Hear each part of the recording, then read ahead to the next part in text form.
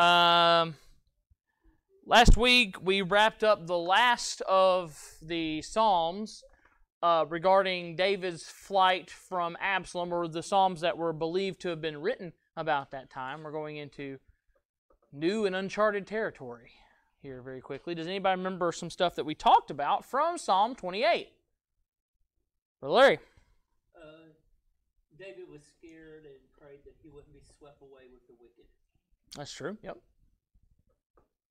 Sister Donna?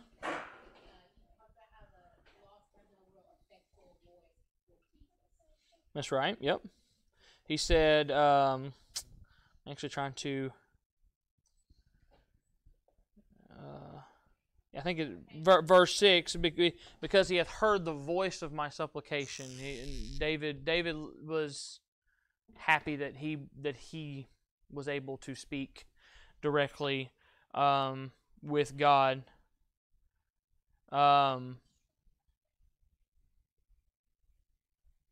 Anybody else? Larry? He also prayed that he would be heard, because sometimes he knew that he would not always be heard, so he prayed that the Lord would listen to him. Right, yeah.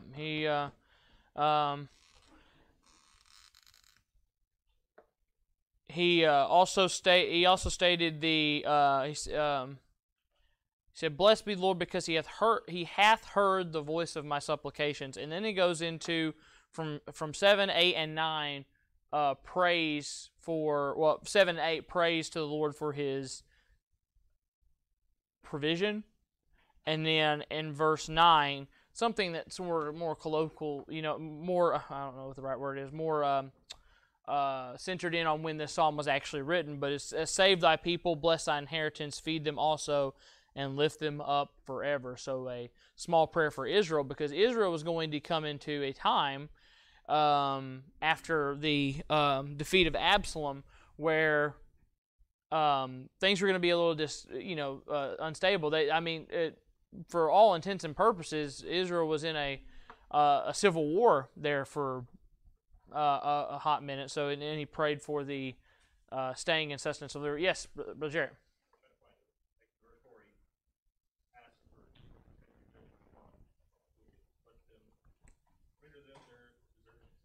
Yes,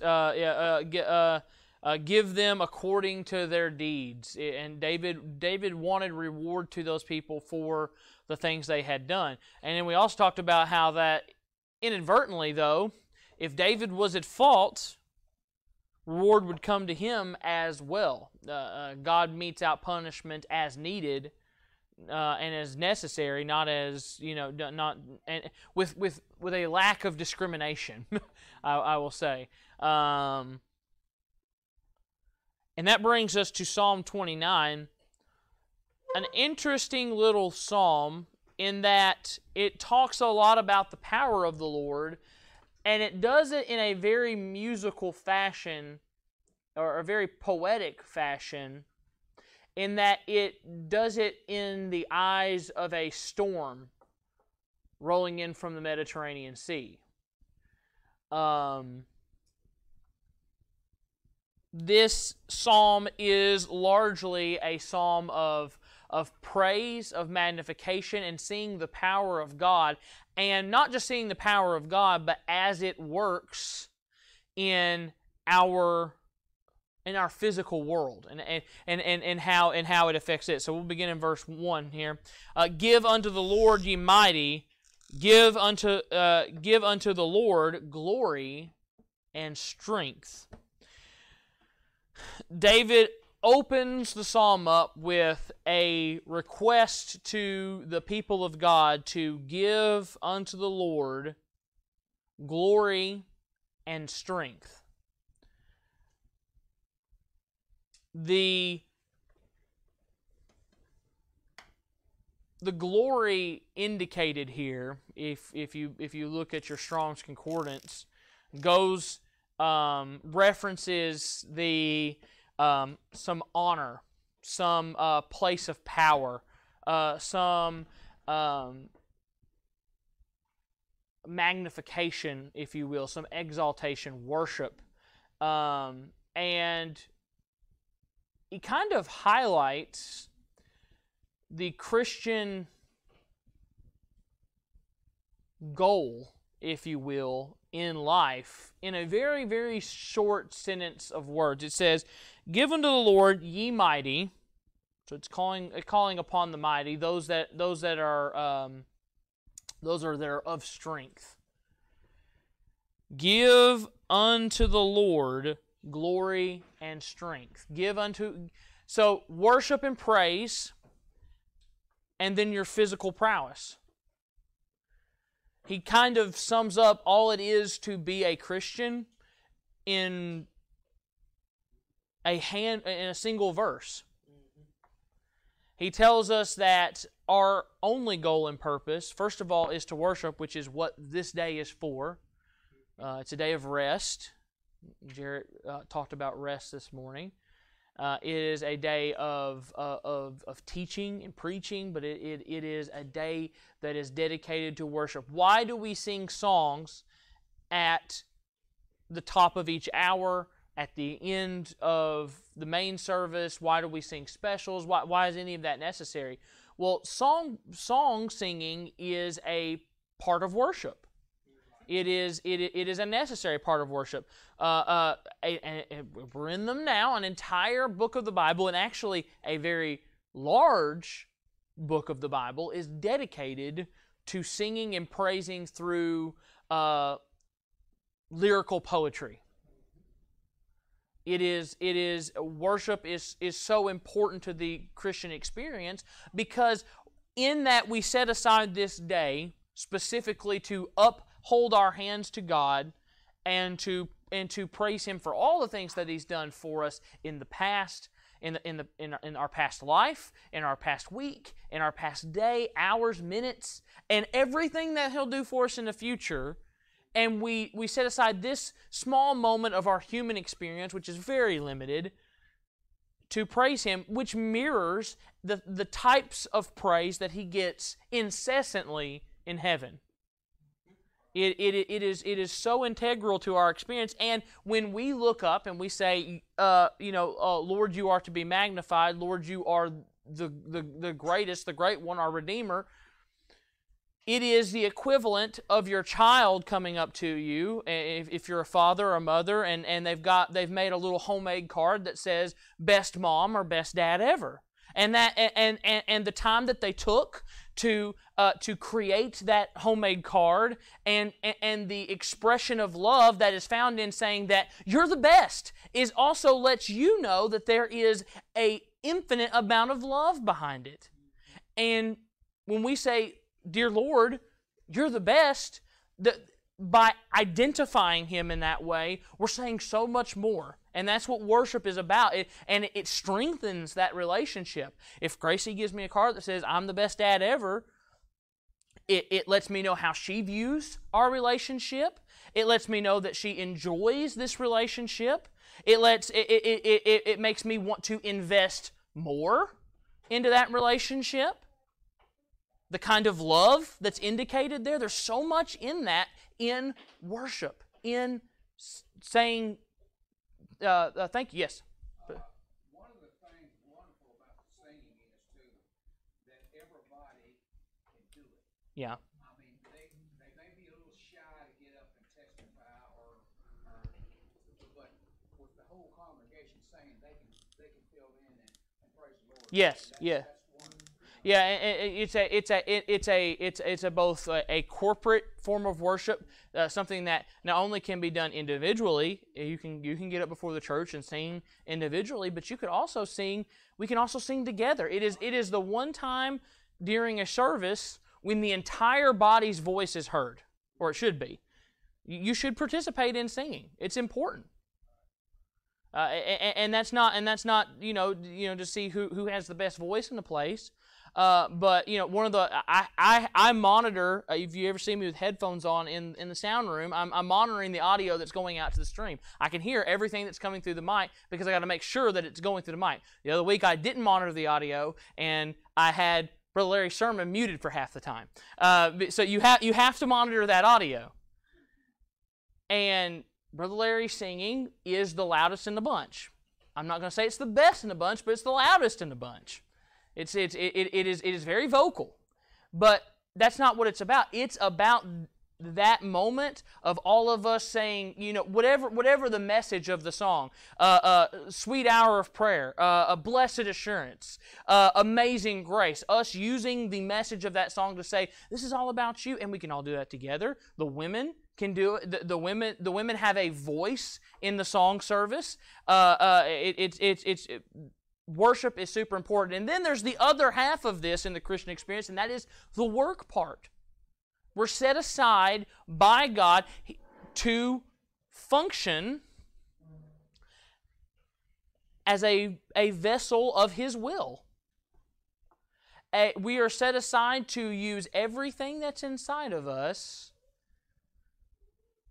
to further the cause of Christ and the glory of His kingdom. We're supposed to always be pulling toward that. You were bought with a price, therefore glorify God in your body. Your strength. There are men, especially in the New Testament, but also in the Old Testament too, like Paul, who you can see gave their entire body and their entire strength to the work of the Lord. And there are, to greater and lesser degrees, you can see throughout the Bible this, but that is our purpose, that is our goal, is worship and work. Enter to worship, depart to serve. Give unto the Lord the glory due unto His name, worship the Lord in the beauty of His holiness. Now give unto the Lord the glory due His name, worship the Lord in the beauty of His holiness. So now we begin to prescribe the type of worship that we're to give. It says in verse 1, it has a very simple, give glory and strength. It's very, very open-ended. Verse 2 begins to center in on the scope of the type of worship and glory that we should be giving. The Lord says, give unto the Lord the glory due His name. The Creator of all the universe, the Master of all that He surveys, the progenitor of all life, the Redeemer of souls. Is there anything that He cannot do? Is there any place that He cannot go? Is there any thought that is too high for Him to have? If you don't know, the answer to all those questions is no, that He is infinite and personal all at the same time. And the type of worship that we should have is both infinite, as much as we can, as often as we can, and personal, as intimate as you're speaking with a friend. If you want to take it down to a human experience, we celebrate people one time a year on their birthday. We all sit together and we turn to that person and we say, we're glad you're around. we're glad you made it around the sun one more time. But if it's my birthday, my wife might have something more personal to give me, to tell me.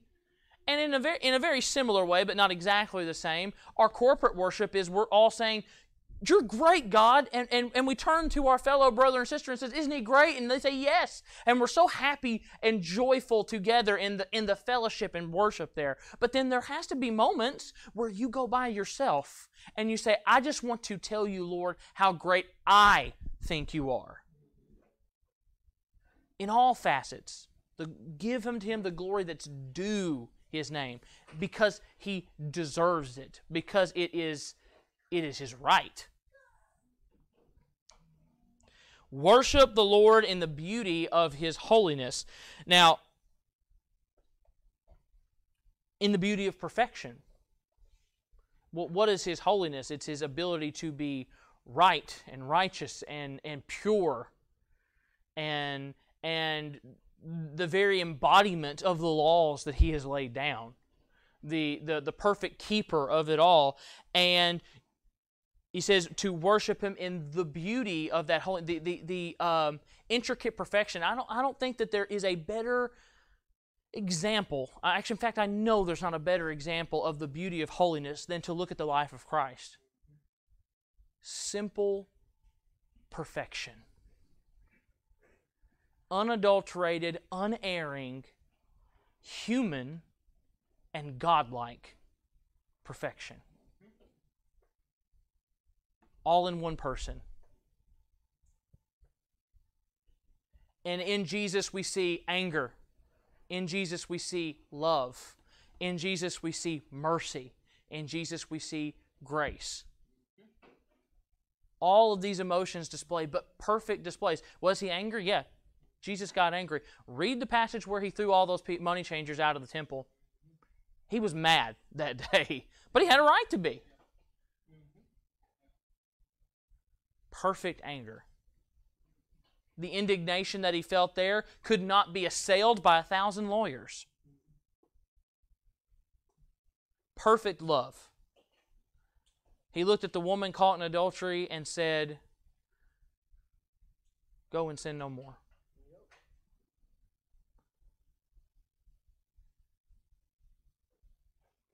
Perfect mercy. When the woman came to Him and said, "Yea, Lord, but even the dogs get crumbs from the table." Perfect mercy.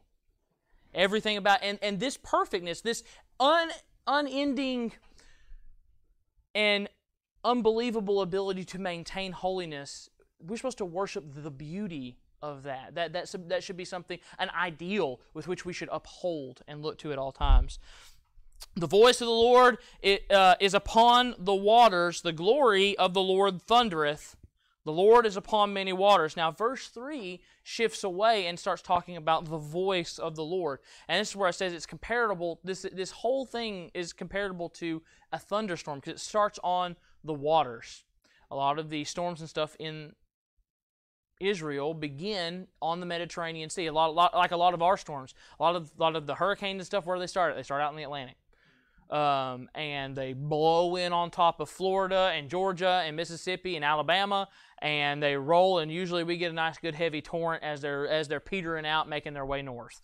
And he says the voice of the Lord is upon the waters. The glory of the God of glory thundereth. The Lord is upon many waters. Now, this psalm is taking the awesome nature of a storm, the unbelievable power that they have. If you've ever seen storm destruction, or just watched a tornado or a hurricane, and just seen the unbelievable abilities that this force of nature has, and not prescribing them their own small deity, not prescribing them to some spirits of the earth or whatever, as many pagans have to, but prescribing them to the one that when he looks down at a tornado is just simply twirling his finger and it is nothing to him. He literally calls the wind that is the voice,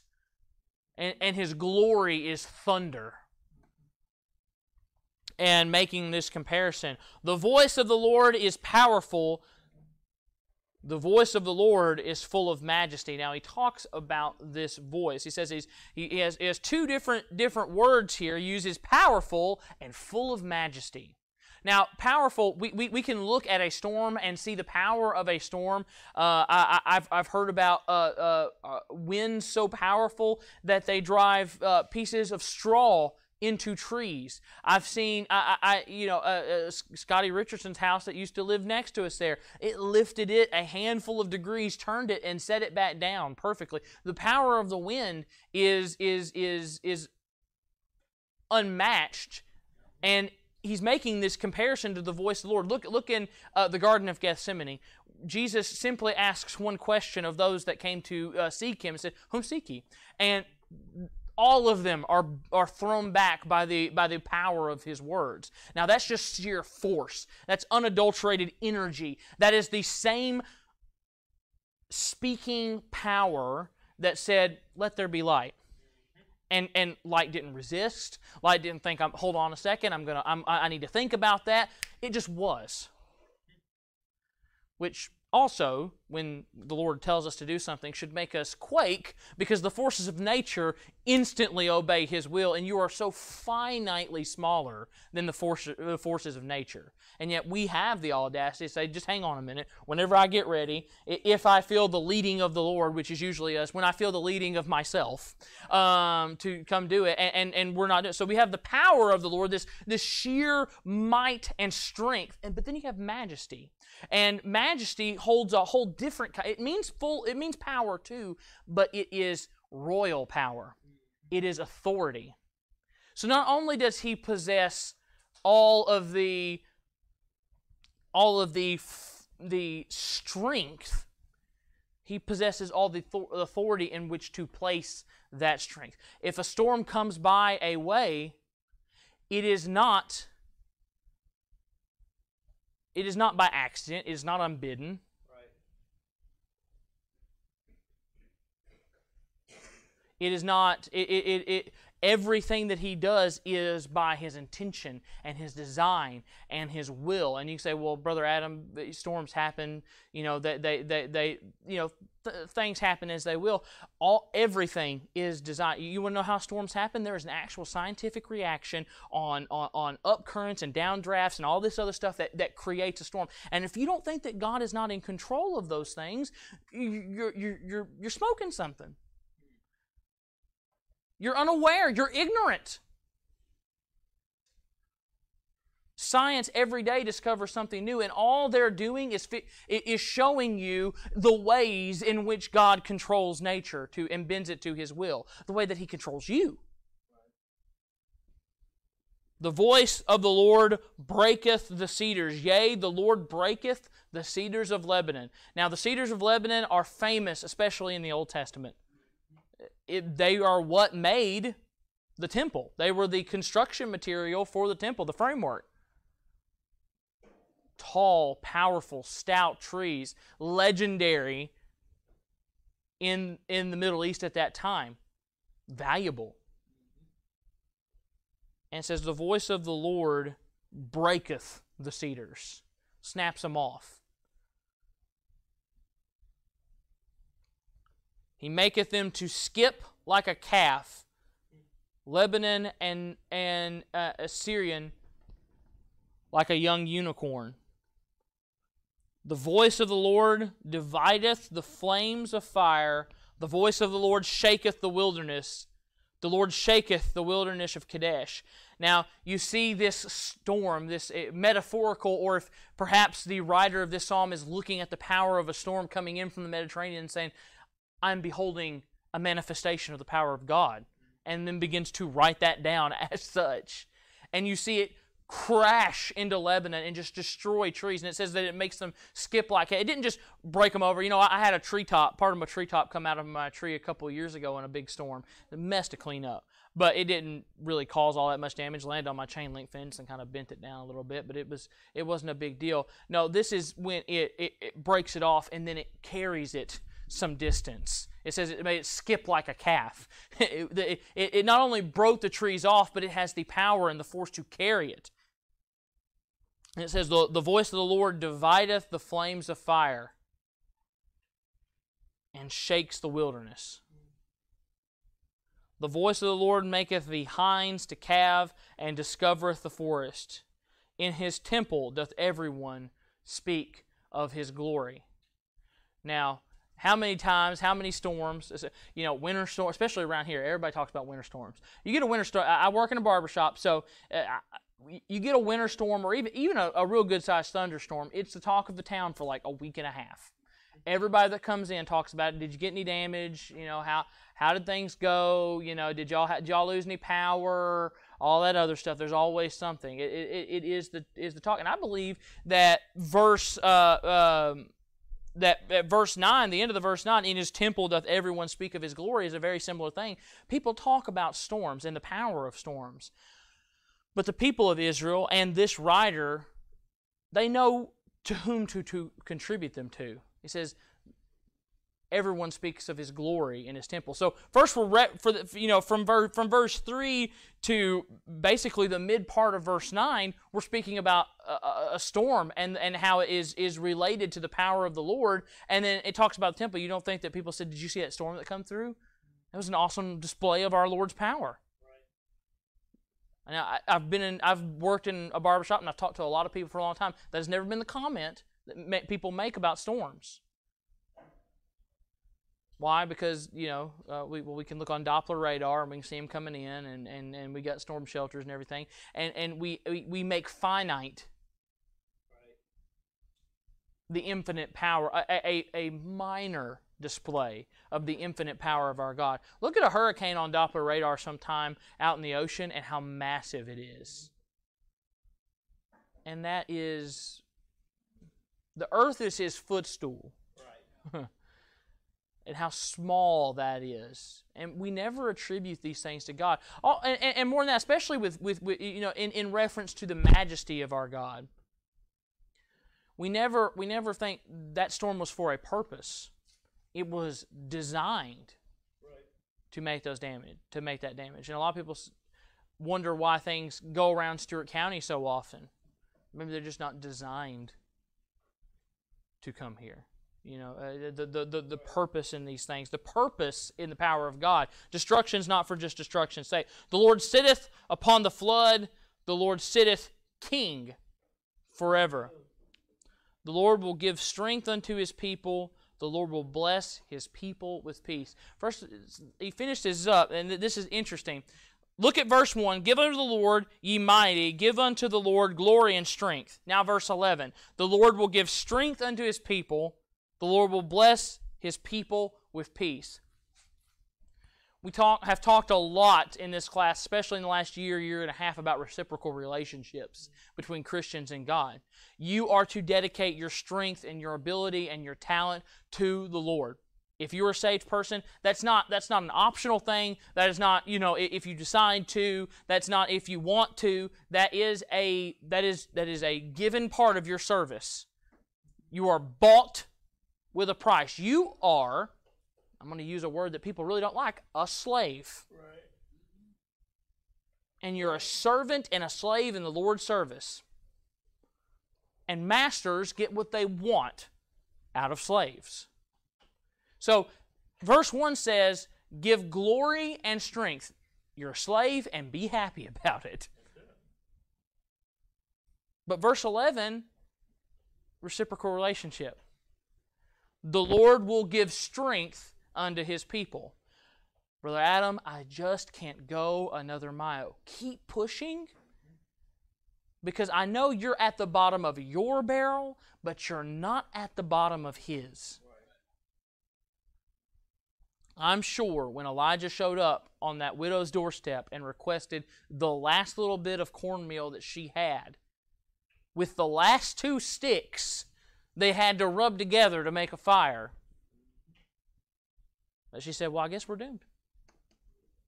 We are at the end of our rope, but they were not at the end of God's provision. Wherever you think that you're coming to the end of yourself, I promise you there is a well, nay, a mountain of strength left to draw upon. Right.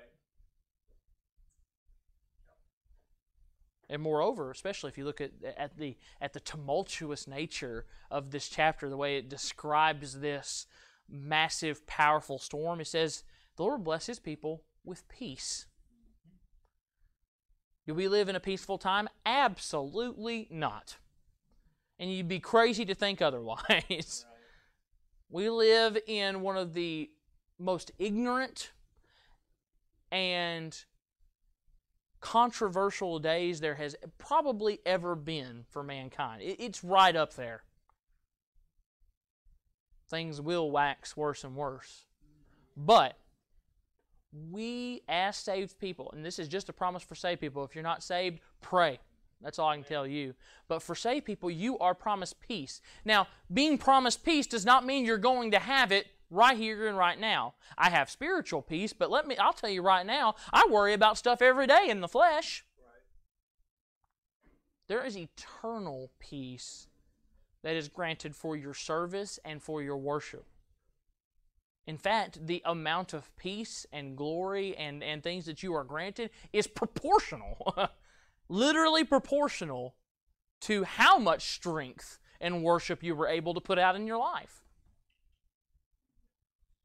Peace can be attained spiritually in this life. There's no doubt about it. If you're worried in the spirit, check your soul, because that's not where a saved person should be dwelling. That's where we can get. That's not where we should dwell.